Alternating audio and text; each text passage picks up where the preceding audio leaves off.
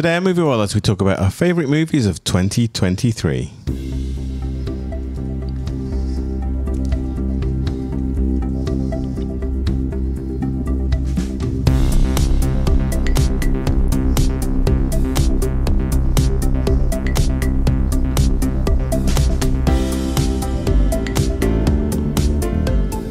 It's time for Moviewallas. Hi, this is Joe. Hi, it's Rashmi. And Yesdi as well. Moviewallas is your favourite dose of film reviews, movie news and general banter in theatres, on DVD, online streaming or in the back of an airplane. If you love the movies, this show is for you. Goodness my gosh. me. You're becoming been rusty, a while. Joe. Rusty. You know, I've always been rusty, but... It's been like 2 months Yeah. since we last recorded. Yeah. I think you grief. have brain fungus.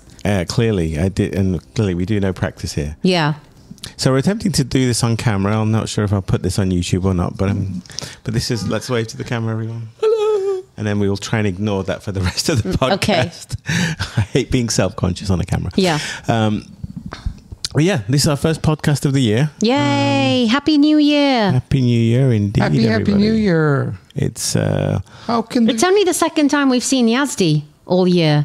Well, and it's the this middle of New Year- January. I it is. know. We're recording here on the 14th of January. This is what modern life will do It's to you. true. We missed you, Yazdi. I missed you guys too. I missed Moviewallas. Yeah, me too. And the reason for the I- hiatus... I've had 3 different people tell me, when are you guys putting up your next podcast? Same. They're like, come on, hurry up. Yeah, I know. And we're like, sorry. okay. We are sorry. The reason for the hiatus was I was in the UK for a month. Rashmi was in the UK for 3 weeks. Yes. Then we had the holidays. Yes. And it just took a while for us to get Ramp up again. And we got colds. We got not COVID. No, we got not COVID. We got not COVID, but equally bad colds. Was as bad as COVID. But I heard, not COVID is worse than COVID. The flu, whatever is going Whatever around, it the was, cough, it's yeah. pretty bad. Well, I attribute it to having a 5-year-old and a 2-year-old, Rashmi's dear, our dear nieces, daughter, 2 daughters, climbing all over us during the Christmas week. Yeah. Which is adorable and disgusting in equal amounts. Yeah. Because you know what 2-year-olds are like. The 2-year-old was constantly snotty. Like there is constant stream of like mucus. It's quite disgusting. And they do that thing, they like go, and Yeah. they come right at you. Yeah. And you say Yeah. that as I have something in my mouth. I but know. That's okay. It's yeah, it was quite disgusting, but it's so and cute. adorable in yeah. equal measures. So Yeah. But anyway, we did come back. We were sick. So it's a good job we waited to do this. Otherwise, Joe and I would have been spluttering all over your lovely table, Yazdi. I'm actually going to do my best not to cough my way through this episode. All right. Viewers are invited to eat with us. We have, look, see, now we can see the evidence of the good snacks. Oh. We have blueberries, which are really sweet given They're the very time sweet. of year. Yes. Where are they from? Blueberries are from Trader Joe's, Trader Joe's. We have madeleines. which are from Costco. And what's the flaky thing? Almond Danish from which is Trader Joe's, which is delicious. very good, I must say. Joe hasn't had any yet, but It's a it's staple. really good. And we have tea. And I can smell guava. Yes. There is, right? There is guava. Yes. There are many guava Trust which are my ripening. nose, Joe. Yes. Does it clearly. make you sick? Because No, the I smell love of it. guava I love makes the some people smell. sick. I love the Really? smell. Yeah, it's very But strong. it's very pungent. Yeah, it's very pungent. Can you smell the guava, Joe? No, but then my sense of smell isn't As as acutely sensitive as yours can yes, be. it's true. All right. And we do have a curfew. Yeah, well, it's a belly curfew. It's a 'cause belly curfew. We're planning to have some noodles after this podcast. Yeah. No, it's not just noodles. It's dumplings. Oh. Yeah. I So just heard Yazdi noodles. and I, we were just laughing because our Instagram to each other is 50% food and 50% movies. No, maybe like 45% movies and 5% some other BS that we find and what interesting. proportion of the food is dumplings? Because there's a bit of a dumpling fetish. I'd it's say those I think two. it's 90% of Yeah. the 40%. I haven't met every No, culture. 90% of the 50% is dumplings. Every culture has a dumpling. It's true. And they're always like, I haven't met a bad dumpling in my life. I don't know. Have you? I don't love the pastry ones are a little bit, like a something filled in a piece of pastry. Right. No, like no, a no. handheld pie. Right. Is not No, as no, good no. as a dumpling. Yeah. No, I'm talking about proper, but it's steamed. Something is steamed. Or fried. Yes. Anyway, we found a new place. It's called Bar Fung Dumpling. Humbug. Bar humbug No, dumpling. Bar Fung. Bafang Dumpling. It's a new franchise. It's just going live. In San Diego. You have to write that out for me because that sounds like barf on dumplings. No, it's B-A-F-A-N-G. Bafang. B-A-F. U-N-G. Oh. Bafang. Like far-flung, but Bafang.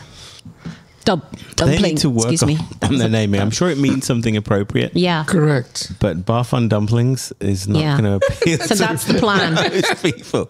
That's the plan. Let's go barf on dumplings. Yeah. Well, they don't want riffraff like us showing up. Yeah. They just want, They're keeping it real. Yes, Yeah. they're keeping it real. So we should get on because you know how much we can talk about movies. All right. Yes. So. And let's just say for the record, we had to stop Yazdi from doing his top 30. Yeah. I have top 32. Yazdi, that's too much. No. I have top 20 and I have 12 honorable mentions. Actually, I wonder if there is a way to share our letterboxed. Yeah, we should. Because I think I'll see if I can figure out posting a link to that. Okay. Or maybe you can do that on our. Well, my letterbox doesn't accurately for the problem that you had. So for our listeners, remember we all use Letterboxd. And you should too. And you should too, to record our instant reaction to a movie. And it doesn't always reflect what you truly then think. So hold on. So it's letterboxed Without the E. Without the E between the X and the D. Yeah. And it's an app. Yep. Or a website. And it's free? It's completely free. And what you do is you go in and when you watch movies, you basically just find the name of the movie and you click it and rate it. And over time, it builds a library of what you've watched and what you thought about it. And you don't even have to write anything. You can just log it as you have seen it. Yep. And you can just give a few stars. And it's a 5-star rating. Right, 5-star. You don't have to write a word if you don't want to. You can write a review if you want to, but you don't have to. And if you watch a lot of movies, it's a great way to keep track of everything you watched in the year. It's literally what I'm using today because I came horribly unprepared into this podcast. I know the two of you did your homework. I did not do mine. Always, Joe. I'm sorry. I do my work after the podcast is recorded. That's okay? true. That's true. That's when I kind of get the brain into gear. Can't complain too much, Yazdi. But it had a list of all the movies that I had, and all I had to do was click on, list them in my order of rating. So it kind of came up with a list. I had to cheat a little bit, and I'll explain why when we talk about things. But for the most part, it was really helpful. Okay. So, letterboxd.com or Letterboxd app. Yeah. And it's really good because I can see, for example, that I watched 120 movies last year. Wow. I don't know how many I watched. More than two a week. Which is not a lot in the scheme of things. But how do you figure that out, Yazdi? So if I go to my list... Go to your list and at the top it will say how many there are. No lists. Diary. Yes. No, go to list. No, if you... Okay, well, Rashmi will show you after the show. All right, we'll figure it out. This is not very compelling podcasting. No, it's not. People. So I know... Rashmi tech support on her app. Yes. Yes. But my fear was, that through most of the year was that we have the writer's strike, the SAG writer strike, and then the SAG actor strike, which prevented a lot of movies from getting released this year, especially as the strike, dragged on into September and October. The feeling was all the prized movies, the high prestige movies would not get released. And I was really worried that we may not have much to choose from this year. Mm-hmm. And then finally the strike ended. A lot of those movies did get released. And I'm very happy with the state of cinema in 2023. It's funny. We always, do that retrospective and there's good years and bad years. And I'm surprised at how many entries. I mean, I don't have a top 34, Yazdi, but I do have, a top 20 or so that represent excellence as far as entertainment-wise. And I have to admit, I was not very able to keep up with all of the screeners and all of the things that I know the two of you watched for your film critic duties as part of your membership of San Diego Film Critics Society. Yep. So a lot of the things that I know will be high up in your list. Yeah. I didn't even. You just didn't get a chance. Yeah. Fair enough. All right, let's jump in. Yep.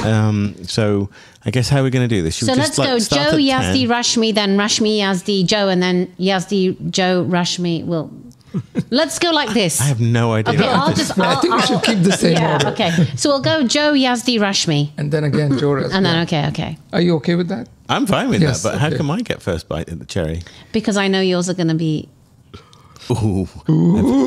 I don't know. I don't know. I was like, your words I don't know. very Yeah, I was going to. carefully. Yeah. No, go ahead, Joe. All right. At number 10.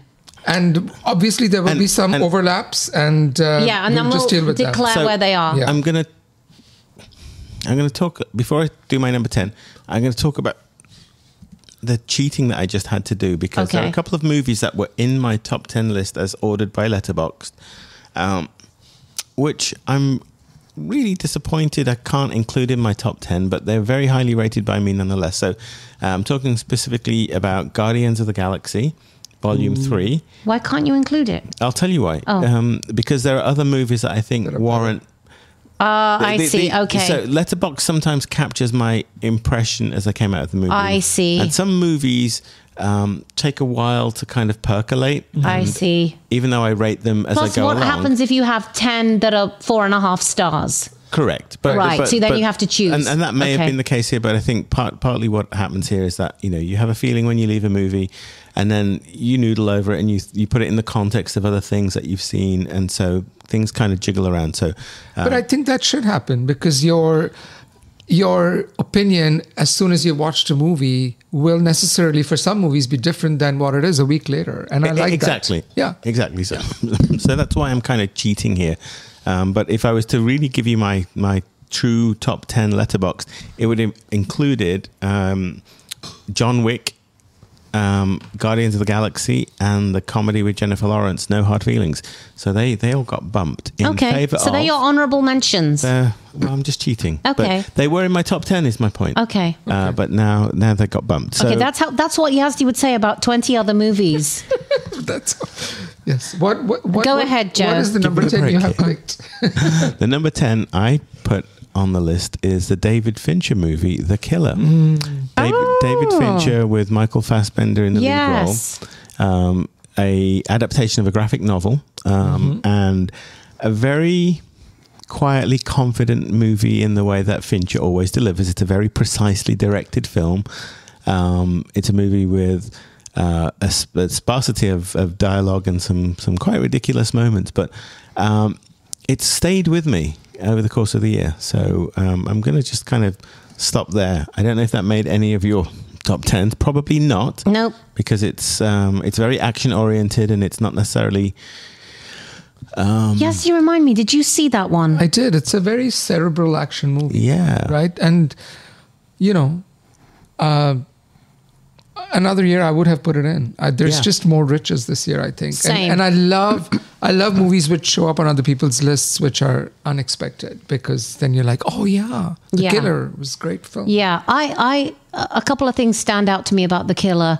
One was that you reminded me, Joe, when we did the review, and we did a full review of The Killer, that I thought it was all silent, but it was actually it was actually like an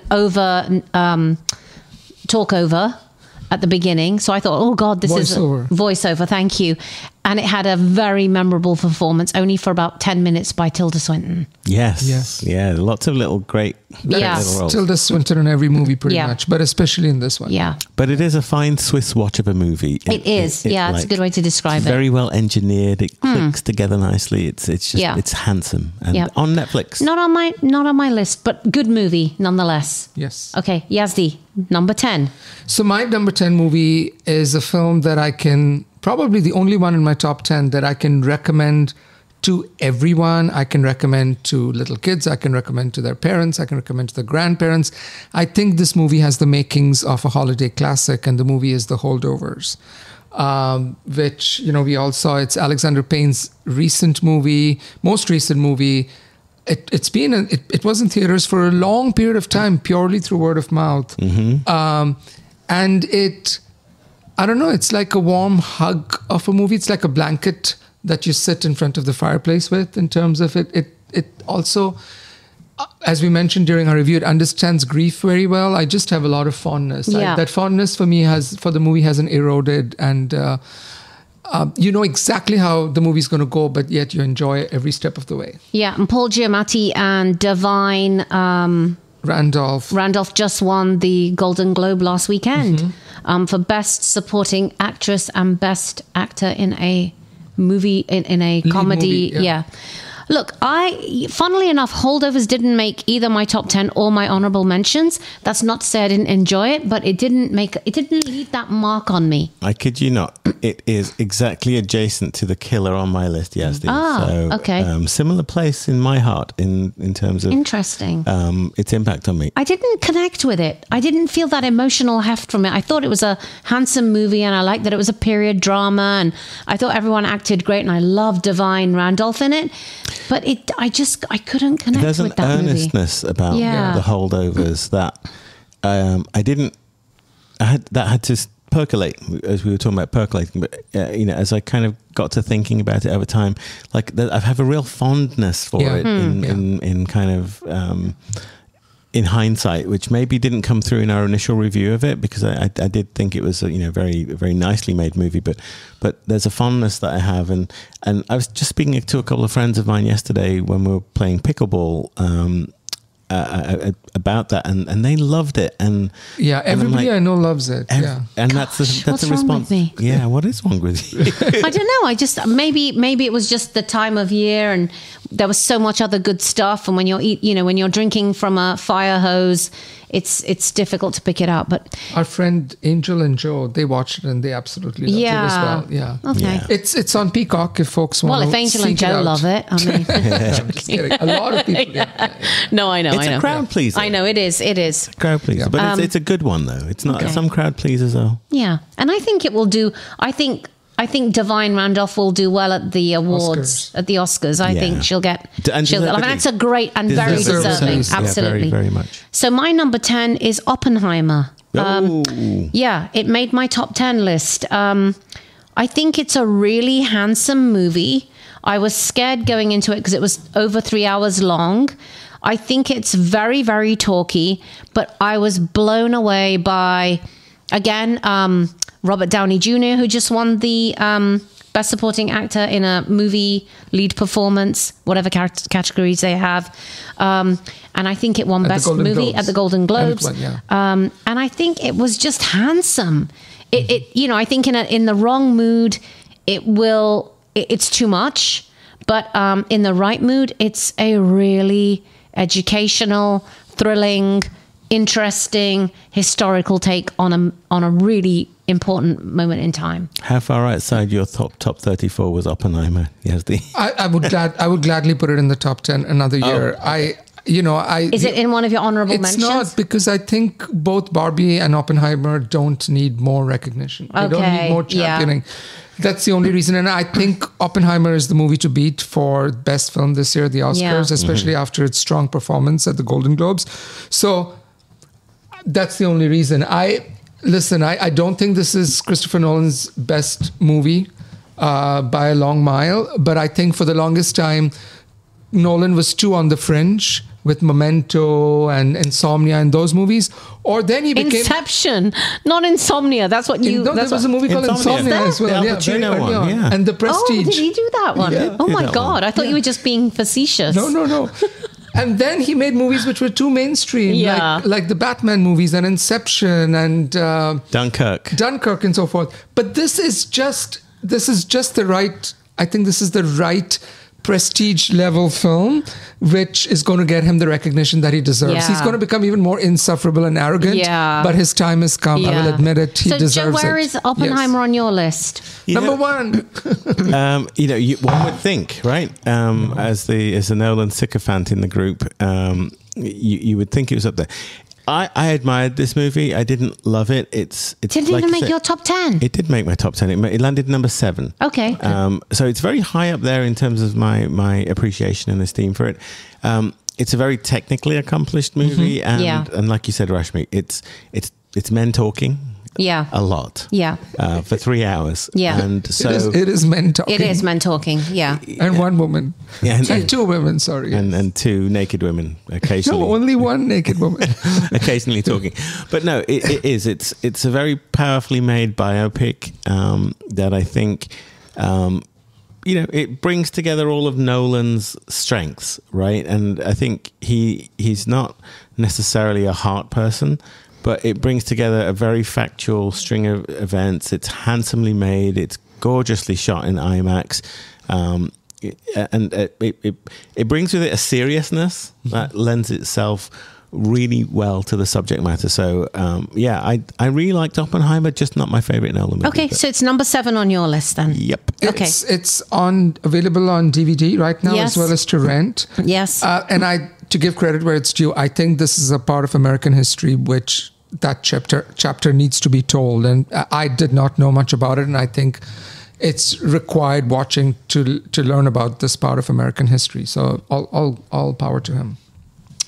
Okay, number 9, Joe.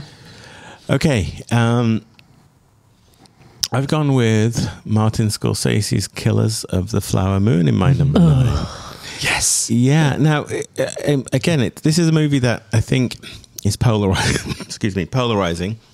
Actually, you particularly, I think, I polarized. Had some difficulties with this one, but look, Scorsese knows how to direct a movie. This movie is just done really well with some wonderful characters. I struggled with the source material for this. I read the book. I found the book a little kind of dry and slow going, and the movie is also similarly slow going. I feel blessed to have seen it in the movie theater, because I think it requires a level of patience that I might have found difficult in a home environment. But nonetheless, just a really well-crafted, important story. You mentioned, Yazdi, Oppenheimer as a piece of American history that's important to memorialize in film. And this one is also very important to remember what happened, what was done. And again, I think the movie took a different tack to the book. We talked about that in our review. But I think that worked really well. It focused on a couple of characters, whereas the book very much played out like kind of a police investigation, was very much from the perspective of a minor character, I think, in the film adaptation. And that worked very much in its favor. But Scorsese is just... he's so accomplished at what he does. He understands the pacing, character, technicality. He knows when to use violence. It's just a well-crafted movie. I mean, Scorsese is the closest that we have to an elder statesman in American cinema, and he's really earned it. Joe, Killers of the Flower Moon is number 8 on my list. Okay. I love this movie because, as big, as much of a huge, a mammoth of a presence as Scorsese has, he has humility, because he started off with a screenplay, which, like you said, concentrated. The original version of this movie was going to be about, Leonardo DiCaprio playing the police detective who became like the first member of the FBI. And as he got involved with the Osage people and the tribes and their people, he recognized that the heart of the story rested with the two characters played eventually by Lily Gladstone and Leonardo DiCaprio and Robert De Niro as well. So he kind of adapted and changed that movie as he was filming it, because he recognized where the story lies. And Lily Gladstone won Best Actress at the Golden Globes, and she was interviewed afterwards, and she said that she's obviously thought a long time about this movie, and she thinks that the movie's going to stand the test of time, because the relationship here between Leonardo DiCaprio's character and Lily Gladstone's character in a way represents the relationship of America with indigenous peoples. Oh, okay. And it immediately kind of unlocked this thing, like the whole relationship, it kind of unlocked how things stand. So I think it's great, as long it's like 3 hours and 3 minutes. No, 3 hours and 30 minutes, but it went by really quickly for me. In the cinemas. Definitely a very important part of American history that everybody should watch. Thoughts, Rashmi? No, I don't really want to anymore.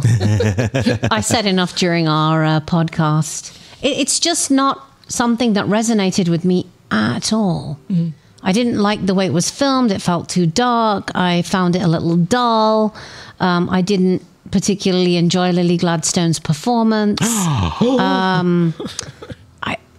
I just don't feel like it's his best work. It just didn't resonate with me at all. Interesting. Yeah. Right. All right, Yazdi, number 9. My number 9 is a movie we saw at the very start of the year. It was a movie which was actually under consideration for last year's Oscars, but I'm including it because it was released in the US and most countries only in 2023, and that movie left a giant scar, on my heart, on my brain, and that scar still hasn't healed. And that movie is Joyland. Oh. And it's a movie which was Pakistan's entry last year for the Oscars. And it's just, I live for experiences in the cinema where a movie kind of shakes you up and you're kind of going along, where somebody is telling a story which is daring and unusual. And this is the kind of movie which can cause riots. And it's the kind of movie that, the very fact that it's screened even is an amazement. And it's, and I can talk about this movie for hours, but I think the one thing that I've come away from the movie is that it talks about if somebody is struggling with their identity, how that impacts not just them, but irreversibly impacts people around them. And no other movie has brought that to the fore as powerfully as Joyland. So it's a movie that's going to stay with me for a long time. Phenomenal movie, Yazdi. I didn't know we were allowed to consider 2022 movies, so even more cheating. No, it was released in 2023. We had not seen it in 2022. That's true. We didn't. Yeah. It's phenomenal. Where is it available, Yazdi? So Joyland is available to rent on Apple as well as on Prime for $5.99, and it's also on the Criterion channel. Okay, so this is definitely worth your money. Great movie, Yazdi. Yeah, I agree. I mean, that's a great pick, and I wouldn't have thought of it because it was on the last year's Academy Award nominations list. But yeah, I think for me, you said it, the most surprising thing about this movie is that it got made where it got made. Yeah. It's very surprising subject matter to come from Pakistan. And, as much as that might be kind of a generalization, I myself was simply stunned at the bravery of the filmmakers, the bravery of the actors, to tell this story in the way that they did. Good, really good stuff. Yeah. One word, Joyland. Yeah. Yeah, great movie. My number 9, Yazdi, which I think may be on your list or your list of 100 recommendations, is the movie Rye Lane, which was a British movie. It came out around March of last year. It premiered at Sundance. It is a beautiful, it's called a romantic comedy, but it's more than a romantic comedy. That, yeah. And it's got this really cute 2 protagonists played by David Johnson and Vivian Opera. And it's just watching the 2 of them in one day. It's funny and it's thrilling and it's silly and it's lovely. And it will warm your heart. What a script it has, and how beautifully is it shot. And this director knows how to light dark-skinned faces. Yeah. And Rye Lane is on Hulu. This may be the reason for you to just get a 1 month Hulu subscription. Oh, it's a wonderful film. I can't wait to see what this director does next. But you owe yourself, especially if you like movies that make you think and make you feel good about 2 strangers meeting together and kind of figuring out if they're right for each other. You have to watch Rye Lane. Great choice. It's my number 14. Ah, okay. Yes. Okay. I did not see that one. No. So I know that, Rashmi, you've been buzzing about that movie all year. It's lovely. I think you should especially watch it because of all the things it is. I think the one thing it's a London movie. Yes. It's very much a London movie. Yes. The whole thing is set in London and it's beautiful. Yes. Yeah. Now, I remember Rashmi, when you were watching it, I was probably doing some homework or something like that. Okay. Good stuff. Number 8. We know Yazdi's is already Killers of the Flower Moon. That's correct. So, Joe, number 8. I'm sad to see this in my number 8 because I'm sure it's much higher on both of your lists. But sorry if I'm kind of, killing the punchlines. Past Lives. This is a movie that I think you probably both have a lot to say. It's a movie that we saw middle of the year. And normally movies that you see so early on within the year kind of fade away. This one did not. We've talked about it constantly throughout the rest of 2023. It's a movie from Korea. Is that correct? Korean director. Yeah, I was going to say, Yeah. I was like, I had a kind of a pin drop there. I was like, oh, No. did I get that wrong? No. Because that would be very embarrassing. It's a Korean movie.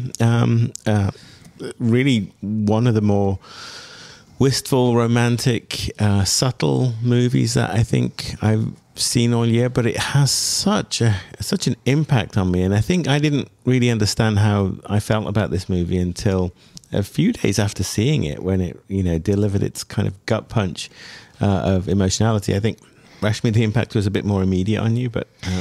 It is my number one movie of 2023. It made it to the top. And damn you, it's my number one movie too. Really, Asti? High five. So I gave away the punchline. Yeah, okay. No, that's fine. Look, this has sucker punched me. When I was looking at my top 10 list, I kept thinking I wanted to move it further down, and I couldn't. Mm-hmm. I couldn't bring myself to not make it my favorite movie this year. To me, and I was thinking about this morning as I knew because we were going to record today. Why did I love it so much? And I think it's the fact that it is about unrequited love when two people are actually happy in their lives. And it doesn't shout. They're happy not being with each other. Correct. Right. And it doesn't shout, and it's not melodramatic. It's the quietest, most subtle, beautiful performance, and it broke me. This movie broke me. Yeah, I think if we have two people listening to our podcast, then both of them, if they haven't seen it, the first thing they should do is rent this. It's $4.99 on Amazon Prime or on Apple TV. Yep. It's the only movie I have seen this year which I went again in the theater to watch it. It's the only movie I've seen twice. I know, and I asked you yesterday, did you cry the second time? And you said yes. I did. I think there is something so wise and understated. And I've listened to a lot of interviews with the director, Celine Song, as well as Greta Lee, who I hope gets nominated for Best Actress.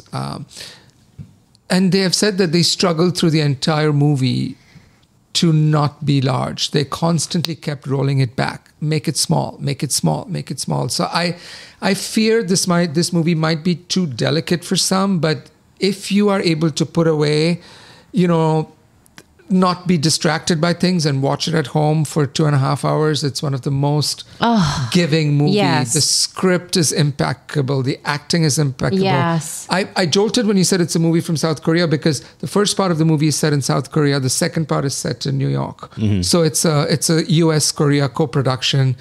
But it's about the one who got away. It's more than anything else. It's about immigration and how immigration changes you. Yes. And it's about fitting in.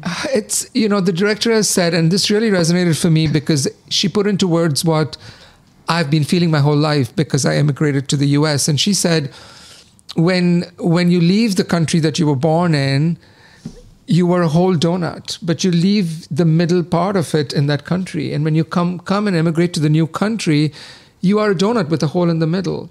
And everybody who knew you from the place you grew up in, they know the full version of you. But everybody in the country you've immigrated to know the version with a hole in it. And so, the people you interact with, fall in love with in your new country only knows the donut. They don't know this other part of you. And I don't know, somehow that completely explains me. And it's just, so it's about so many things. It's wise, it's tender, it's wistful. Nobody screams even once in the movie. Yeah. It's delicate. There are no bad people in this movie. Yes. All three actors deserve all the flowers in the world. Past Lives is the one movie I would choose to watch. Yes. Above all else in 2023. I love this movie so much. Same. Yeah. Okay. So now that what? Yes. I have a little bit of trauma about being referred to as a donut. I'm a donut. Yes. Yes. Yes. There was a kid at school that used to call me donut. Ah, that's kind of mean. Maybe he was insightful, Joe. Maybe it was because I was brown and sweet, but I reject the notion of being being called a donut. Okay. No. Okay, so number 8 for me then is, and Yazdi, I think this might be on your list, is the movie Monster, which is the Japanese movie. It's a drama directed and edited by Hirokazu Koreeda. And it is a fascinating movie about 2 young boys. But we join the movie at the beginning when a single mother, starts noticing some strange behavior in her child, and goes to the child's teacher and says, something's up, what's going on? And it kind of unravels, and it's almost a thriller, but it's again about family, and it's about friendship, and it's about acceptance. It's phenomenal. It's my number 7 movie. So, okay. I pray at the church of Hirokazu Koreeda. Every movie he's made, I don't think there is a living director working right now who is more humane. All of his movies, I just mentioned this about Past Lives, all of his movies, there are no bad guys. There are no easy villains who you can blame, for what's happening, or who can drive the plot. His plot is just good people being in bad situations, and he refuses to judge any of his characters. I think for the first time in his career, he's made a movie which looks at almost like a Rashomon, where he looks at almost the same set of events through the eyes of 3 different sets of characters. Yes. And you learn a little. The Last Duel did that. Remember last year with Ridley Scott? Yes. The male version and the female version. Yeah. But in this, 3 different set of characters are seeing the same events, and you are given a little bit more facts each time. But it really plays on the unknowable nature of truth, and how you can't help but judge something from where you're sitting, and how wrong you can be at every step. And it's about 100 things, and these amazing child actors. I don't know how he was able to extract these performances. It's about schools and parents and fitting in, and the price you pay for being different. And it's about 100 things. Yeah. It's a lovely movie. This movie is right now in small cinemas. It's in theaters right now, but it's going to be released for rental only on February 22nd is the date. But people should write the name down. Yes. Monster 2023, not Monsters Inc., not Monster, the movie with Charlize Theron. Oh, yeah. Yeah. So this is So this is Monster 2023. It's a Japanese movie with subtitles. You will thank us for watching this movie, for recommending this. Okay, so we already have Joe. Your number 7 was Oppenheimer. Yazdi, you've just talked about Monster being your number 7. So my number 7 then is the movie 1001. I don't know if this is on any of your lists. So 1001 came and went very quietly. It is available for rent on Prime. So it's available on Prime if you have subscription, or you can pay for it on Apple TV for $3.99. This is a phenomenal movie with a fantastic performance that somehow has got lost by Teyonah Taylor. This is a fantastic, unusual story about a single mother whose child is in foster care, and she kidnaps her child. I'll leave it at that. This is one of... Again, I think this has just got lost in the mix. This is such a good movie, and I wish Teyonah Taylor had got some recognition for Best Actress. Her performance is phenomenal. This is one that I'm ashamed to say I still haven't been able to watch. I really need to get on it. And everybody's been speaking very highly of it from the beginning, but I need to correct that. Joe, you didn't see this one at all, did you? I haven't, but again, it's there on my list simply because you thought so highly of it. So I need to get to that quickly. It's just so unusual. I mean, it talks about, urbanness. It talks about single parenting. It talks about the African American community. It talks about wealth. It talks about privilege. It talks about so many things. But at its core, it is about a relationship between a mother and her son, and expectation. So, okay, number 6. Yes, Joe. I think this is the first movie on my list that may not be on either of yours. A little bit of a wild card here, but it's a movie that just blew me away in so many ways. And again, it's all about what resonates with you and what sticks with you. It's Sofia Coppola's movie Priscilla. Oh, yeah. really carried and supported by a wonderful, mesmerizing performance by her name is really awkward. Kaylee Spiney, yes. Yeah. As the Priscilla who did Presley get a character. Nomination at the Globes. Oh, she did? Okay, Yeah. because I can't remember. But I think it's because they can have 10, right? Right. That's the issue. 5 for drama and 5 for comedy. Correct. This movie is Musical, not without its faults, but I think it views its events with like a very singular, the singularity of vision here, which is everything purely from the perspective of this young female character who's wrapped up in a world of craziness around her life with Elvis Presley, and it's just kind of stayed with me. It's a very relaxed movie, given the mayhem of some of its subject matter. Sofia Coppola always kind of tickles my funny bone in the sense of she's the director that always somehow manages to pull on my particular heartstrings. You like her a lot. Everything that she's done, maybe bar the Bill Murray misfire from a year or two ago. I like that one. Yeah, on the Rocks, I think. Yeah, with Rashida Jones, which is absolutely fine, but it was not kind of up there in terms of other movies that she's made. But nonetheless, I'm not sure. Is this on any of your lists? Nope. Was it even in your no expanded lists? No, because I thought it was a fantastic performance by Kaylee Spiney, but the movie, I enjoyed the movie.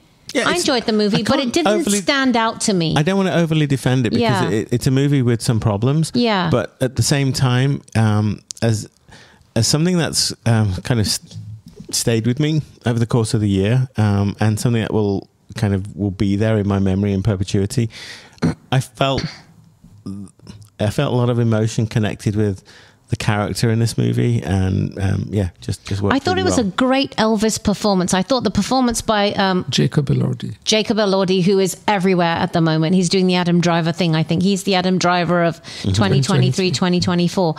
I thought his performance as Elvis was really good, and actually better than the butler guy from last year. Yeah, no, I thought it was a much better Elvis, but I think Austin Butler, yeah. But it was a very different Elvis. I mean, it wasn't, because the movie wasn't about him. Here was the Elvis as viewed by Priscilla, as opposed to the Elvis that the rest of the world knew. So, yes, I agree with you, though. I mean, I think it is in terms of his performance, he really nailed the essence of the character, and I do like that this was based on the book by Priscilla Presley, so it felt like it was more authentic. That's a great word. I mean, that's exactly it. There's an authenticity to its portrayal of events that just stays kind of the integrity of it stays throughout the entire. Yeah, it's a quiet movie. It doesn't it doesn't shout. Yeah. No, I think if I thought about it, I would have put it on my top 30. Okay. High praise indeed. High praise. Well, I would have put it in my top 30. Yes. Like yes. Of the 35 movies you saw this year. No, I'm kidding. Yazdi, number 6. So there is some recency bias, meaning, and that's going to be true for my number 6 and number 5. Which is why the studios put the movies out at the end of the year. But there are some movies I've seen recently in the last month which really have left a deep impact on me, and it's going to be the next 2 films I talk about. But number 6 on my list is the latest movie from many times retired, Japanese master. Here it comes. Hayao Miyazaki. The Japanese filmmakers are The Boy and the Heron. The Boy and the Heron, which is miraculously, for a Japanese subtitled movie with a very, very labyrinthine plot and very philosophical. That movie has been in cinemas now for the 7th or 8th week, playing in IMAX screens, no less, and it's an amazement. I love this movie because Miyazaki keeps saying that this is his last movie, and then he gets tired and he comes back and Wolf. Yeah, Wolf. But God, come back 100 times if you keep making movies like this. I'm just going to come out and say this movie is not for kids at all. It's not for little kids. Maybe if you're a very old soul, 12-year-old or older, it may be fine. Otherwise, you may find it very frustrating because the whole basis of the movie is grief. The whole movie is based on a little boy who hasn't figured out how to come to terms with losing his mom. And the plot is so elliptical. It just keeps going back and forth, and you really don't know. As with all of his movies, it lapses into the fantastical, and there are all these creatures and beasts. And then it kind of comes back to himself and him, trying to figure out what's happening with his relationship with his mom now that she's no longer there. So it almost has this, some may say lack of a plot, but it's so deeply philosophical. It's so deeply spiritual. It's about coming to terms with grief, and it's gorgeous to look at. The original Japanese title for the movie is How Do You Live? Which I think is heartbreaking. Makes so much more sense once you watch the movie. But, I understand why they're calling it The Boy and the Heron, which is more literal because, no parent is going to bring their kids to watch a movie called How Do You Live? Right. And yes, do you remind us, this is, because I thought that there was a very esteemed English language cast. So has it been dubbed or is it? Yeah, so it's playing both as the Japanese subtitle version as well as an English dubbed version. And the English dubbed version has like big name actors in it. It's got Robert Pattinson. Not the biggest Pattinson name, is in it. He plays the Heron. I mean, he voices the Heron. Big name actors have dubbed it. And which one did you watch? I watched the Japanese subtitle one on IMAX. Okay, wow.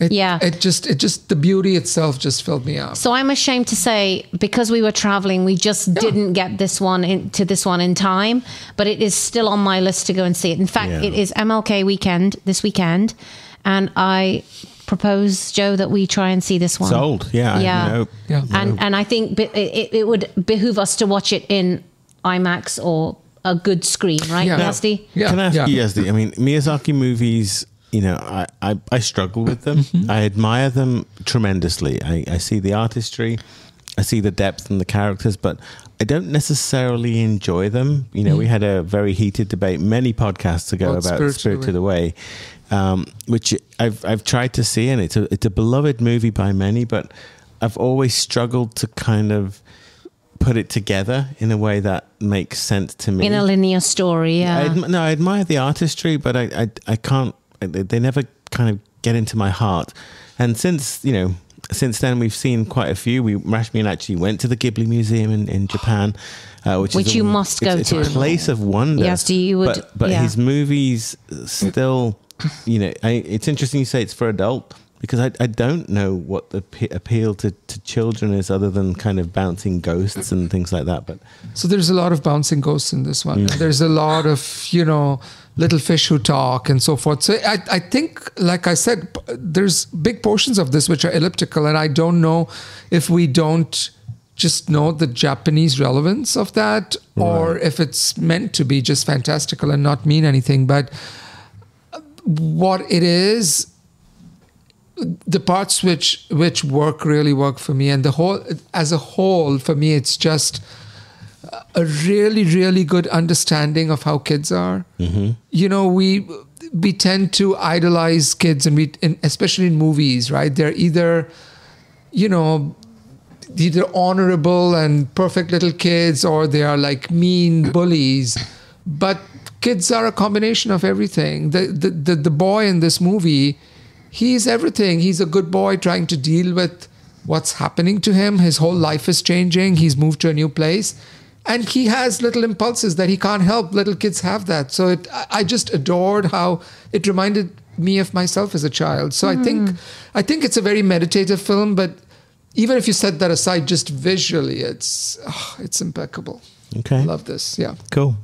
What's your number 6, Rashmi? My number 6 is, I don't know if this is on any of your lists, is the lovely little movie called Theatre Camp. Oh, I did watch it. And it is, it's available on Hulu again. Yes. So your Hulu prescription will buy you Rye Lane and Theatre Camp. Subscription. Not prescription. What did I say? Prescription. I'll write you a prescription for Hulu anytime. Yeah. You know what? It would be a great prescription. If you're feeling bad, this would be a great prescription for you. And my next movie is also on Hulu. So yes, get your Hulu, yes. Yes. Or you can watch it paid on Prime or Apple TV. So this is it's kind of a mockumentary comedy film directed by Molly Gordon and Nick Lieberman.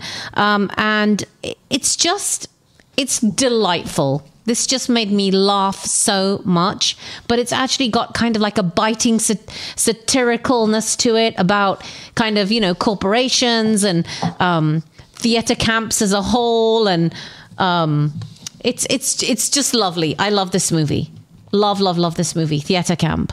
Theater Camp, it appealed to me because at the end of the day, it's about misfits. It's about nerds. Yes. Little kids who are nerds who have found their thing. Yes. And they are trying to prevail amongst other nerds because the minute they leave that, they're going to be judged upon. The whole world is going to see them as, geeks and nerds and whatever. Yeah. So there is a little fraternity of misfits in this movie, which I really like. And what's his name is really funny.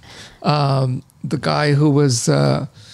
he was on Broadway. Yes, it is. On Dear Evan. Yes. Dear Evan Hansen. Ben Platt. Ben Platt. Ben Platt's funny. It, yeah. Molly Gordon is fantastic. She's fast becoming one of my favorite actresses, and I hope she gets her day. Mm-hmm. She was in The Bear, which just won a lot of the awards at the terrific show. At the Globes. She's fantastic. So I love this movie. So we are halfway through. And Joe, we've been recording for 5 hours. 50 minutes. Okay. Not bad. Yeah. Perfect. So this is the top fives for everyone top 5 now. Okay. So Joe, number 5. I will be blown away if this isn't on your lists also in this position or higher, but the movie All of Us Strangers. Oh. It's number 3 for me. It is number 4 for me. Okay. So this is a very... emotionally powerful movie that kind of plays a sleight of hand with you at first. I mean, that's one of the things that again we try and be careful here about not going into spoilers. Statute of limitations on kind of end of year spoilers is still a little touchy for me. So this is still on at the movie theaters. So yeah. What I will say though is it's an incredibly accomplished movie. Again, very much talking about the theme of grief and loss. It's just so cleverly constructed and beautifully acted. It contains a couple of my favorite performances of the year, but particularly the lead actor. Name is escaping me. Andrew Scott. Andrew Scott. Thank you. Possibly my favorite male performance of the year, and that's saying a lot when, I really enjoyed like Cillian Murphy's performance in Oppenheimer and other, fantastic male lead performances. But this was the one that kind of, tugged on my emotions much more than other movies. Again, its impact on me was felt days after viewing. And I left the movie thinking, that was good, very powerful, but I didn't, I think I said in our podcast about this, I didn't know that I'd been emotionally slain by this until a couple of days later when it all just kind of came flooding to me. And so, just a very, very accomplished, beautifully quiet, reserved movie that's just way up there. I love this movie. And what I'll say going into this next section is my top 5 could have been all 1, 2, 3, 4, 5. Like I couldn't quite decide other than I loved Past Lives and it had such an impact on me. I will say my next 5 movies could all have vied for 1 through 5. All of Us Strangers was devastatingly good. And it has a really good performance by Paul Mescal, who was nominated last year for the movie After Sun, which was so good. So he's not just a one-trick pony. Apparently he goes by Mescal. Oh, Mescal. Okay, not Mescal. Because that's the drink. Mescal, I know, because it's like a shot. Yeah. It's such an unusual movie, and I still can't figure out what it is. But I know, again, it's a fantastic movie about grief as well. So lots of movies about grief this year, I think. Yeah, I'm annoyed that a lot of reviews of this movie, including notably from NPR and other places, they give away a major point in the movie, which one of the joys of the movie was, for as I was watching, I was like, how is this logically possible? And like, what's going on? Like, what's going on? And they mention it up front, even in the description of the movie. So anyway, it is a very... What is this movie? It's a strange brew of a movie. And this is what I wrote down, which is that, is it a melancholic mystery about the afterlife? Is it a meditation on how we handle grief? Is it existential science fiction? Or is it just a loose device to let these amazing actors shine? I think it's all of the above. I don't know what it is, but I adore it. And it sits in my brain, bouncing about, sculpting theories, begging for some release of an explanation. But at the same time, I hope that never comes, because then I would stop thinking about this movie. Yeah. And I think he's Andrew Hay, who has made so many amazing movies already in his short career. He has made something wistful and aching and restless, which I think will stand the test of time.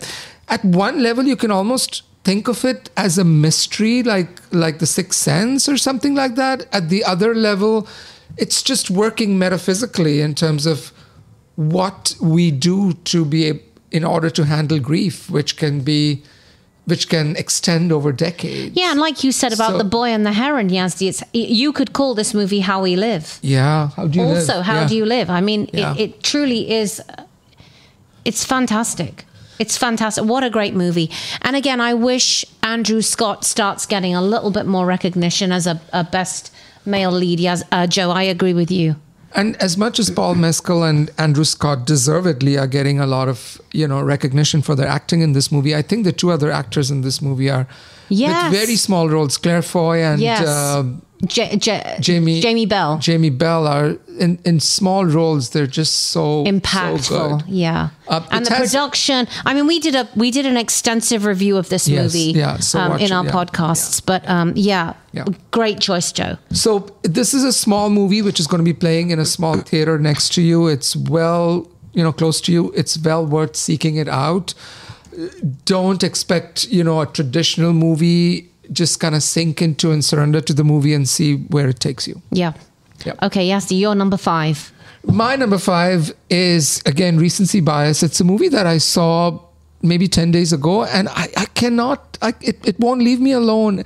And it's not that it won't leave me alone because it's mystical or puzzling. Far from it. It's as straightforward as a movie can get. And I always try to shed some light on Indian cinema because that's where I'm from. Yeah. And hand on my heart, I cannot think of a better Indian movie released this year than 12th Fail. Oh. This is a movie which is on Hulu. And 12th Fail, to those who grew up in India, the 12th grade or the 12th year of your education is very critical because it helps you get into college in India. So your 12th exams are very, very critical, and your parents keep talking to you about you have to do well on your 12th. Well, here is the story. It's based on a true story of a kid who failed his 12th grade, and he grew up in Chambal, which is a very, very rural part of India, well famous for the dacoits. Ah, and it's okay. Small village kid who grew up, and he was very heavily inspired by the IAS officer who kind of corrected some of the corruption in his village. And he just decided, I'm going to become an IAS officer. And this kid who had failed even his 12th grade. And the entire movie is a Dickens-like, step-by-step description of what he has to go through to get this goal, which is completely outside his reach. And it's so inspiring. And it's so beautiful, and it's so open-hearted. The entire movie is, frankly, just an inspiration to everyone. There is nobody I would suggest not watch this movie. It's brilliantly acted. It's only an hour and 50 minutes long. And where is it on, Yazdi? It's on Hulu. Okay. And it's called 12th Fail. It's by the amazing 72-year-old director Vidhu Vinod Chopra, who made many other amazing Indian movies. Worth checking out. It's Dickens in India. It's wonderful. Great. Haven't even heard of that one, Yazdi. So thank you for the top tip there. Yeah. My number 5 might be on Yazdi's. It definitely won't be on Joe's because he hasn't watched it yet, despite me going on and on and on about it. My 5th favorite movie is Anatomy of a Fall. This is a French courtroom drama. It's written and directed by a lovely lady called Justine Triet, who just won the Golden Globes Best Screenplay, and deservedly so. Yeah. And she apparently wrote it during pandemic. During COVID, yeah. Yep. It is a fantastic movie with a wonderful performance by the great Sandra Hüller, which I am sure we will mention in a few minutes again. I hope Sandra Hüller makes it. I think it's more than just a foreign best movie performance. I think this is a best movie performance. And I hope that she starts getting a bit more recognition as well. This is just fascinating. This is a fascinating movie.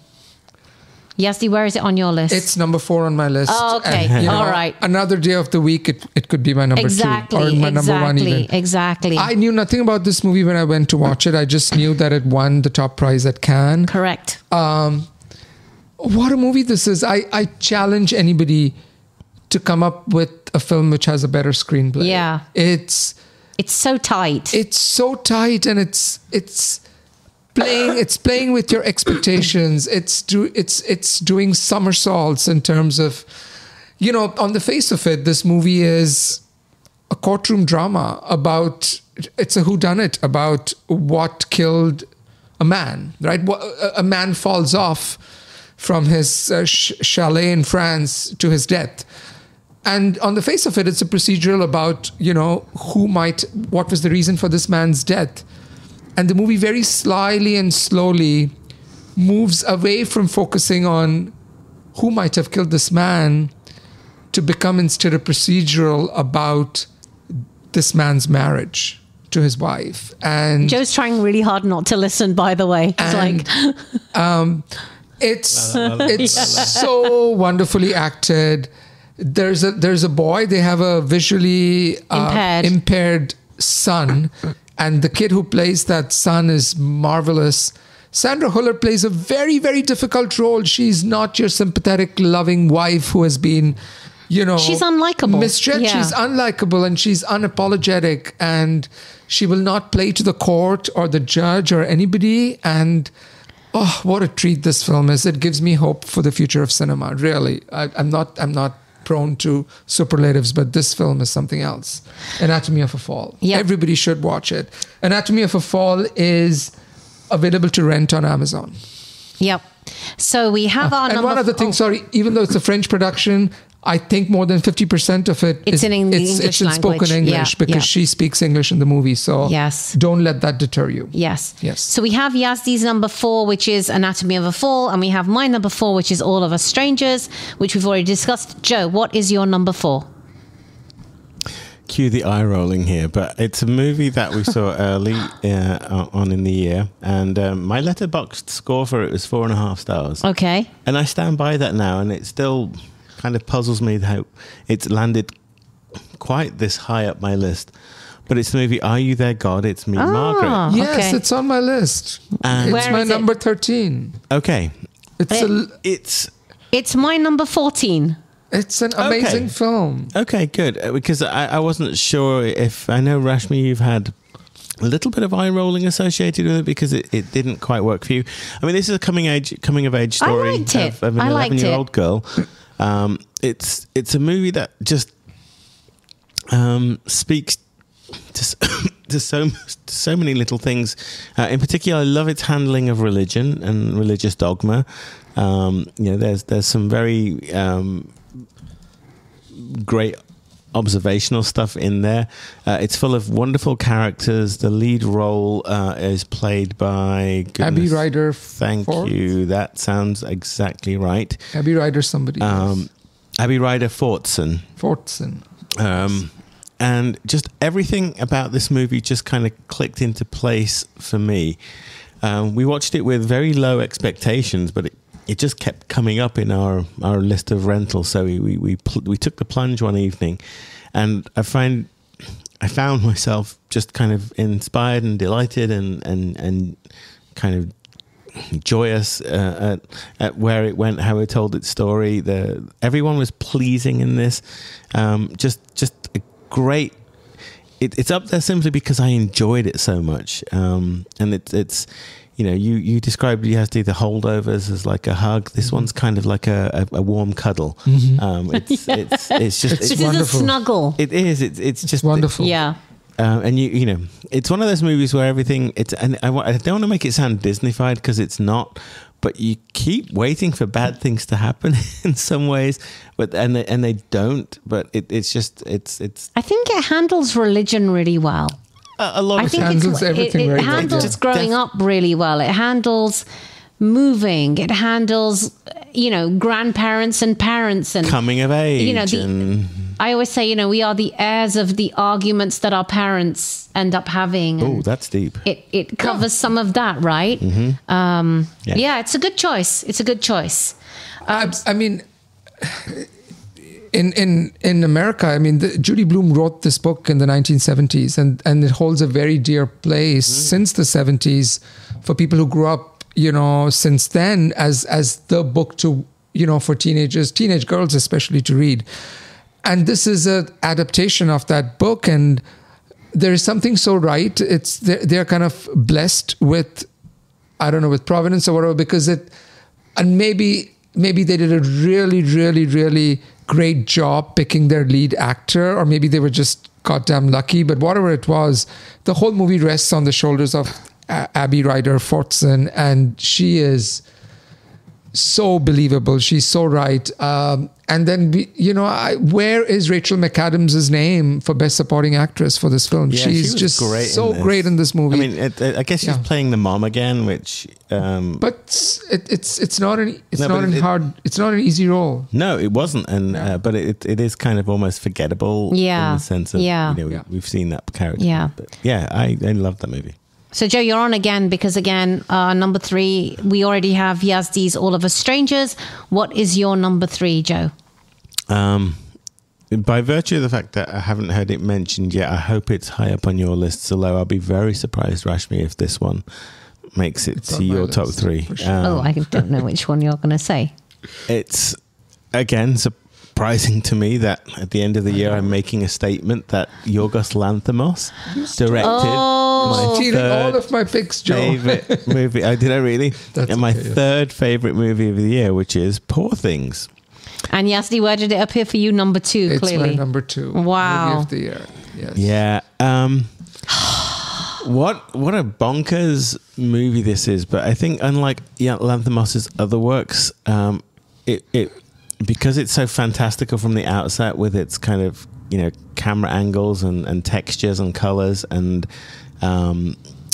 it sits better with me than some of his other more abstract work, like Killing of a Sacred Deer and Dogtooth and The Lobster, all of which are very irritating movies to me. All of which are wonderful films. Fantastic. No, I know, and I know you relate to them and love them. Yeah. But for me, for me, they're so bloody abstract because they seem to play it in a world that's realistic, and yet they take these themes and distort and warp, and so they don't make a lot of sense for me. The integrity of this movie works because it feels like a stage play. It feels like it's set on a theatre stage, and it's got my favorite lead female performance of the year, which is Emma Stone, and she probably will win. Yeah, it's again, either her or Lily Gladstone. One of those two, and it should be Sandra Hüller, but. Yeah, I mean, we'll have the Best Actress debate at some other point. But for me, Emma Stone, this is a gift of a role for her because she gets to play a whole bunch of age ranges. Correct. And she's got rich material to mine.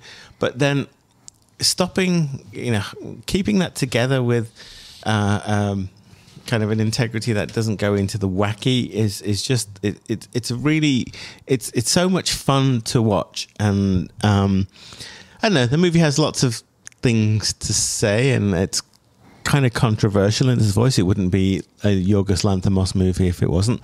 But I just had so much fun watching this world and its bonkers, bizarreness kind of play out. It reminded me a little bit of The Lighthouse from a year or two ago with with Willem Robert Dafoe. Eggers, yeah. Robert Pattinson. Willem Dafoe, yeah. It's just weird, but it's wonderfully weird. And Yazdi, you made your number 2. It's my number 2 movie of the year. I think pound for pound, this is what I've written. It's the most inventive, dazzling, risky, gorgeous film released in 2023. And nominally, I know this is just like a gender reverse Frankenstein story, but no other film comes close, I think, in its daring, in its ingenuity, in its frankness, and in its willful embrace of the odd and the beautiful. It's just, the whole thing is a delight. And I'll just say one other thing, which is that, and I wish this realization had come to me, but it did not. I've seen this now mentioned in a couple other reviews of the movie, that this is the film Barbie should have been, right? If you're making a movie about an artificial, once lifeless, woman, be it like Barbie the doll, or be it in this case, somebody who gets literally reanimated, who comes to assert herself in the real world, then this is how you do it.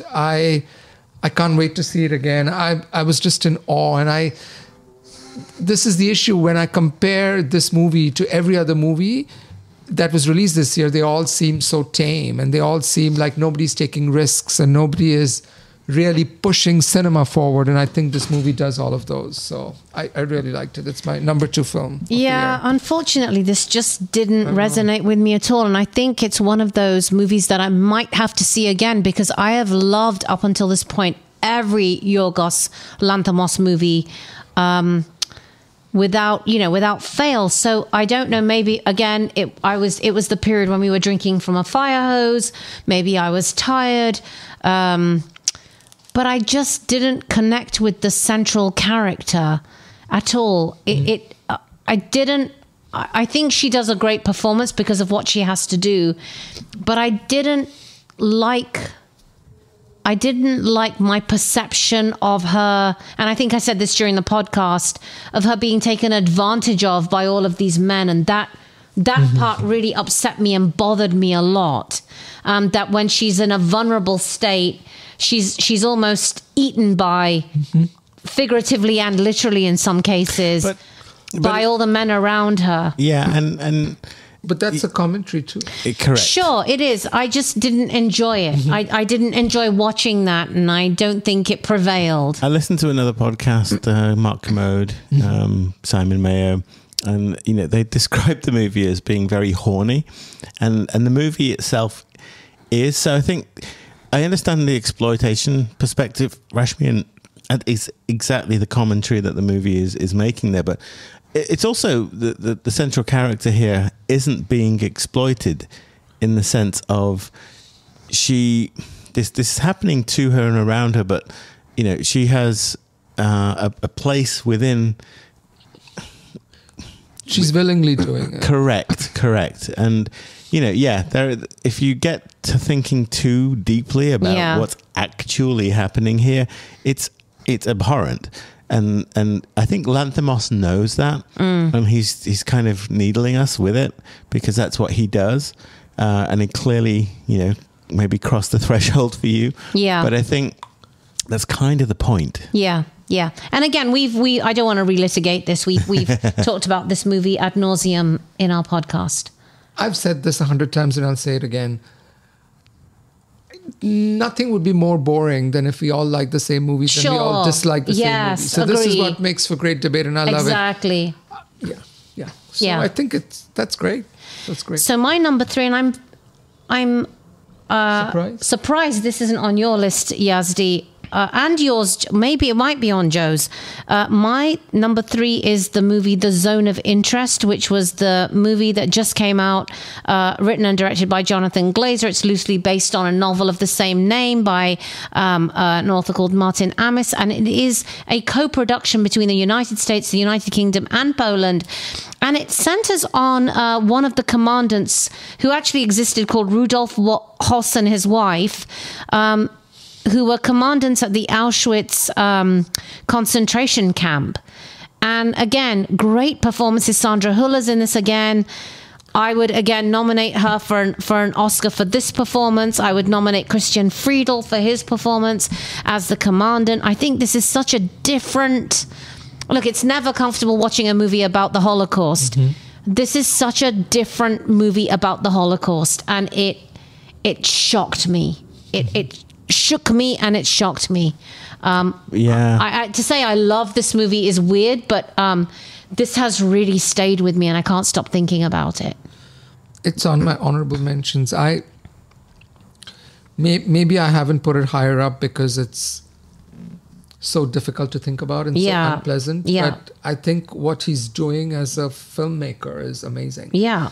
And also, there are parts of the movie, like we discussed this when we did exactly. the full review of the movie, review, where there is this almost flipped negative version, which you see of this girl who's trying to help out at the concentration camp. There's a lot of, formal things that this is an amazing director, Jonathan Glazer. Yes. He's made only like 5 movies. They're all remarkable.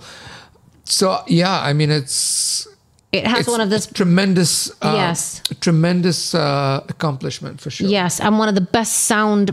I don't notice sound design. Yeah, best sound design of any movie I've seen this year. Only reason it isn't in my top 10 is because clearly I'm looking at my list of letterboxd entries for 2023 and I didn't rate it. Oh, Joe. And so I know it would have fallen somewhere within the top 10 here, and just based on score alone. I agree with everything you've said about it. It's incredibly powerful. Yeah, it's so powerful. And it's the only Holocaust movie I've watched that does not show the Holocaust itself, but you know exactly what's going on. Okay, number 2s. Yazdi, we know Poor Things is your number 2. Joe, what is your number 2? This is one I know is definitely not in your top 2, but I'm going to stand by my entry here, and I'm really proud of it too. Mission Impossible: Dead Reckoning. It's my number 20. It's my number 18. Okay, the reason it's so high up on my list is because this is one of the most giddily entertaining and exciting movies that I can remember seeing in recent years. Nothing about this movie is lazy or phoned in. Nope. They went out and they set out to entertain the pants off the audience members. We saw it, I believe we saw it in IMAX. And I just can't get over how from the very beginning to the very end of this movie, it is balls to the wall action and entertainment. It's clever, it's innovative, and maybe it's not particularly original, but it's so full force entertaining that it's been one of my favorite movies all year, and I'm so delighted to kind of see it as, it's one of the 2 movies that I gave 5 stars to. I'm sick to my bones of action movies which just are churning it, right? They're doing the action for the sake of action, thinking that if they're loud and if they're bombastic and if enough things explode, then people will be thrilled and, they will make a run to the bank with the money. We're looking at you, Fast and Furious. But everything about this movie is so clever and well thought out, and there is not a single action. It goes from action piece to action piece. There is not a single action piece that doesn't have some cleverness about it and some giddiness about it. And at this point in a franchise, we should be exhausted. Fast and Furious, we are looking at you again, but we are not. They just keep. The level of difficulty is so high. What else has the Mission Impossible franchise not done already? And yet, this is just part 1. There's going to be a part 2 coming out in 2024. Yes. So. But all power to them. Fully self-contained. The part 1 had me kind of almost crossing my arms with this is going to be so dissatisfying. We're going to have to wait for a part 2. It is a fully self-contained movie. I don't know why they called it part 1. I guess there is the obvious kind of because there is a part 2 that's coming. But I mean, it's satisfying. Like when the credits rolled, I wasn't like, dang it. In fact, you need a break because it's so action-packed and there's so much story that you actually need a long intermission. So props to the director, cast, crew, Tom Cruise, who is just nailing it at the moment. I mean, I have my problems with him. But Top Gun Maverick from a year or two ago, it was great. Was fantastic. Yeah, it was great. This one, he works so hard. Yep. And it shows. And yes, he's Tom Cruise. He gets to do all this, but there's a never phones it in. He there's never a stunt phones it where in, he yeah. jumps off a cliff on a motorbike. Yeah. And it's shot from like 10 different angles. I learned in one of the making of documentaries. Yes. He didn't just do that stunt once where you jump off a cliff on a motorbike and then parachute down. He did like that take 8 times, or 9 times. Like, talk about putting your life on the line for the sake of your art. I mean, I know that there's safety in stuntmen and, but that's not lazy by any definition. Stunning stuff. I've run into a few people who were like, it's okay. There was nothing special. I've liked Oh my goodness. They need a slap. I've liked other Mission Impossible movies better. And it's fine. You feel what you feel. That's okay. I think it's just that this franchise has created such a high bar for itself. Yes. That the 4th time somebody gives you caviar, you're like, oh, yeah, I've had caviar before. Yeah. But the fact is, it is goddamn caviar. It's not a burger that every other movie is offering you. So you kind of almost take this for granted, which we should not. To that point, this is caviar that improves each time. Yeah. And you're left puzzled as to how can it be so good? Better? Because the primacy effect of having something twice in a row. Yeah. Okay, so Yazdi, your number 2 is Poor Things. My number 2 is the movie Fallen Leaves, which is it's a Finnish German romantic comedy drama film. It's written and directed by a gentleman called Aki Kaurismäki, who I'd never heard of before, but he's done apparently a ton of work. Check out all his stuff. There's all like this. This is so such sweet. This film premiered at the Cannes Film Festival and actually won it competed in the Palme d'Or and it won the jury prize. And my God, it's so deserving.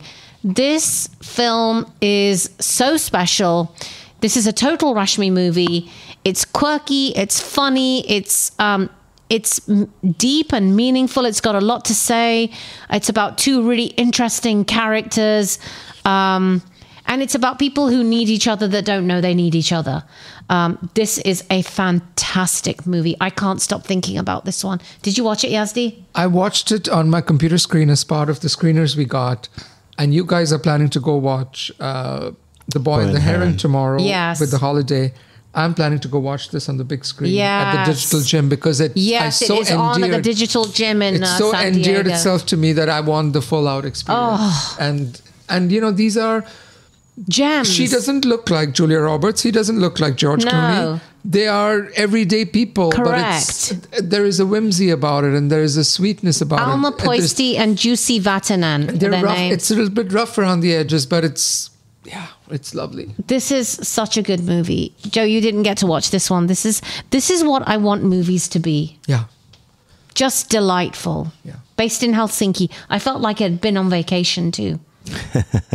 That's the nice thing about these foreign movies. So, okay, Joe, I am so excited to think because Oppenheimer's, I know which one is Oppenheimer's at number 7. Number 7. What is at number 1? Because ours is Past Lives. So what is your number 1, Joe? Spider-Man Across the Spider-Verse. Which is my number 16. This is the second movie. It's my number 12. On my list that got a 5 out of 5 stars on Letterboxd. And yes, that was my exit the theatre kind of sentiment. I try and, when I do remember to do my Letterboxd, it's usually as I'm walking from the credits are rolling and then walking to the car. But this still remains up there in terms of fully deserving its 5 out of 5 rating from me. They did the impossible thing in this movie. We're talking about that Mission Impossible kind of upping the ante. And this is also a part 1 of 2 parts. Yeah, and that's the one failing I'll say of this movie. But it does the thing of, it took what came before, which was spectacular, surprising. We were like, another Spider-Man movie. Yes, and we went correct. We were like, grown. into the Spider-Verse with, here we go, just another Spider-Man. And we came out of that just, genuinely like thrilled with what we'd seen. This did the impossible thing of taking that very high bar and not just exceeding it, but absolutely smashing it to smithereens. I mean, this is so much more than Into the Spider-Verse, which itself is a fantastic accomplishment of a movie, that I'm getting goosebumps just kind of talking about how much was crammed and done artistically, storytelling, animation-wise too. Yeah, techniques. The artistic. Yeah. Level of we talked about it in the review, and Yazdi, I remember I think you made the point that any frame of this movie could be kind framed. of Yes, freeze framed totally. and put on your wall as correct, like one of the best pieces of art that you have in your house. The constantly changing animation styles, sometimes used to represent different multiverses, but sometimes just done as a kind of an artistic styling thing. This movie blew me away, continues to blow me away. It is annoying in that it did the crime of being the middle movie in a trilogy and leaving us on a hell of a cliffhanger. But nonetheless, this is just a fantastic movie. And again, to see it at the top of my list is a little surprising because it's so... its subject matter isn't cerebral or high art, but the movie itself is all of those things. Yeah. This is so difficult to do, what they've done. There's been a lot of controversy about the conditions under which this movie was finalized. The filmmakers have come under some criticism for kind of doing the video game crunch time, where they pushed people beyond breaking point to try and get the movie to make its deadline because of the technical demands of the animation style. Everything was done the hard way. This isn't kind of, we'll just program a computer and we'll do some sweeping camera moves. Everything here is hand drawn, albeit in a digital way, and so I'll kind of leave that there. But the end result was the juice was worth the squeeze. I freaking loved this movie. Yeah. I think there are several levels at which this movie is exceptional. Like you said, just how much it's playing. It's playing with the whole art of animation. I mean, there's 6, 7, 8 different kinds of animation that's playing in the movie, like visually. But even as a script, it finds the time to comment on, the whole multiverse is kind of overused now. People, every kind of superhero kind of uses it. But this was the first movie which made the case that if you're not fitting in as a human being, maybe you're just not in the right multiverse, right? So I just love verse. You're not in the right verse, I guess. Right. Yeah. I love that analogy, and I love that in a movie that is so frenetic and that's moving so quickly, and 100 things are happening at the same time, and there's 20 different Spider-Mans. It finds the time to build this very heartful story about, a kid and his mom, or a kid and his parents, to be clear. Yeah. So there's a lot of things this movie is doing very, very well. I'm torn. I don't know. I mean, The Boy and the Heron is legitimate art. Spider-Man Across the Spider-Verse is legitimate art as well. They're both, at the peak of their form. Yeah. Yeah. All right. That brings us to an end from 10 to 1. Yazdi, why don't you read out your next 10 in the order 11 through 20? Okay. So my 11th is a movie called Infinity Pool, which is on Hulu. It's the best horror movie I've seen. It's actually a disservice to call it horror because it's just creative. It's fun. I think you should watch it. You will love it. I know, you keep telling me. It's on Hulu. Another reason to get Hulu. Number 12 was Spider-Man Across the Spider-Verse. Number 13 was Are You There, God? It's Me, Margaret, which was on your list. Number 14 was Rylane. Number 15 was You Hurt My Feelings, the Julia Louis-Dreyfus movie. Very cute movie. I have so much love for. Number 16 was the Indian movie Polite Society, which is on Amazon Prime, which I have a lot of fondness for. Number 17 is a movie I just saw a couple of days ago called A Fire, which is also available on Amazon Prime. Number 18 was Air, the movie on Netflix about Nike, which everybody should watch. It's such a crowd pleaser. Number 19 is the excessive Overcooked Saltburn, which I still like, and it's playing on Amazon Prime. And number 20 was Mission Impossible Dead Reckoning Part 1. Okay, Joe, while you get yourself ready, because I know you're probably not ready, I will read my next 10 from 11 through 20. Okay. I also have Polite Society as number 11, Yazdi. I have the great horror movie called Talk to Me as number 12. That was my number 21. Oh. But yes, I love Talk to Number Me. 13 is American Fiction. Yes. I am glad that Jeffrey Wright is getting some love. Yes. My number 14 is also Are You There, God, It's Me, Margaret. Number 15 for me is Saltburn, a little bit higher than yours there, Yazdi. Number 16, as I just said, Spider-Man Across the Spider-Verse. Joe, number 17, Guardians of the Galaxy Volume 3, which I know you loved. Number 17, that was. Number 18, Mission Impossible Dead Reckoning Part 1. Number 19, the movie Fair Play. That's also on my honorable mention. Yeah, I love it was a really good movie. What a script. What a script. And what a great dialogue concept about what's going on in the working world today. Guys, it's playing on Netflix. Fair Play. Watch it tonight. Yes. Not with your kids, but watch it. Yes. And my number 20 was Creed 3, if not just for the fantastic wardrobe. And Joe watched it finally as well. So that's my top 20 for 2023. Joe, are you ready to give us your next 20, your next 10? Maybe 3, not. 2, 1. Yes, let's just do it. So I'm already mentioned at the beginning of the podcast, John Wick. Yes. Yes.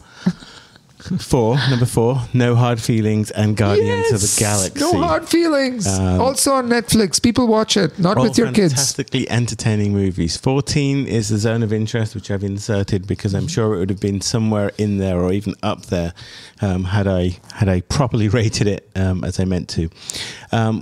One movie here that I don't think either of you mentioned is the documentary Still about Michael J. Fox and his Parkinsonism.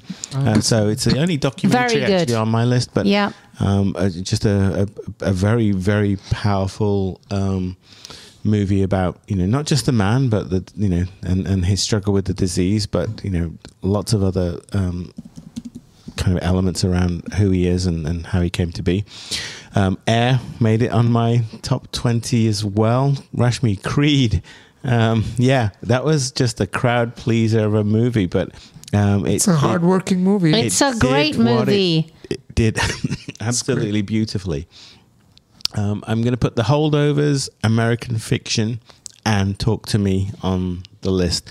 Talk to Me has not on my list here, but it has displaced what would have been on my list otherwise, which was A Haunting in Venice, which again, I don't think that necessarily worked for a lot of people, but as far as the Poirot movies worked, that was super. So so many really more good we could movies. talk about. I think this has been a great year for movies. So I would have put a movie on my top 10. We saw it as part of the screeners, but it's not being released until February the 8th. So I'm not going to put it in. It's going to be on my list next year. But so France has gotten into a lot of trouble because it did not put Anatomy of a Fall as their submission for 2024. And instead they put this movie called The Taste of Things with Juliette Binoche. which you keep telling me about. So, people are really upset because if France had put it, it could have had so much more momentum. Don't they keep doing this? Didn't they do this with the color blue? Yeah, blue is the warmest color. Blue is the warmest color, not the color blue. Yeah. That's the color purple I'm thinking of. A Taste of Things is an amazement. But that movie, we'll talk about it when it gets released. Yeah. Okay, that brings us to the end of the podcast. Let's wrap it up. Another great year. Actually, on balance. I've been making a list of all of ours, and then maybe, Joe, you can publish our 3 top 10s. I have them ready. Typed up. I'll try and put it online. Yeah. All right. Well, thank you for listening to what is that, an hour? Like a 90-minute long podcast. Not bad. Not bad. There's a lot to talk about. Yeah. And there were a lot of great movies, and I think I'm kind of pleased with where we aligned on a lot of things this year. Yeah, we did. Doesn't always happen. Yeah, I don't think Joe has as good taste as Yazdi and I, but that's okay. I won't argue that. No, I won't argue that. I mean, I think, I do veer towards the commercial blockbuster, but that is my flavor. Movies are many things to many people, as you said, and so and I think, look, just by nature of the way it runs, Yazdi and I just end up watching a lot more movies, and so I think so you have your heads up your asses a little bit more, little bit further up, yeah. All right. On that note, let's wrap up the podcast. Thank you again for listening. Hopefully this YouTube experiment works. So you should find us on youtube.com/Moviewallas. Don't look at the other videos in that feed because they're very old and probably equally unpolished. I don't think we've gotten any better since. No, but we are younger looking, so we watch those. Less. We need some airbrushing. Yes. Yeah, we'll have to. Come on, AI. I was going to say, the AI video version of the podcast. But hopefully this did work.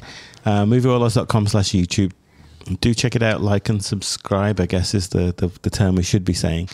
And this was all done for kids who said, you do a podcast? And we said, yes. They're like, where can we find it on YouTube? I'm like, who watches podcasts on YouTube? It turns out the whole world does. So I need to get with the program. So that's what we're trying to do here.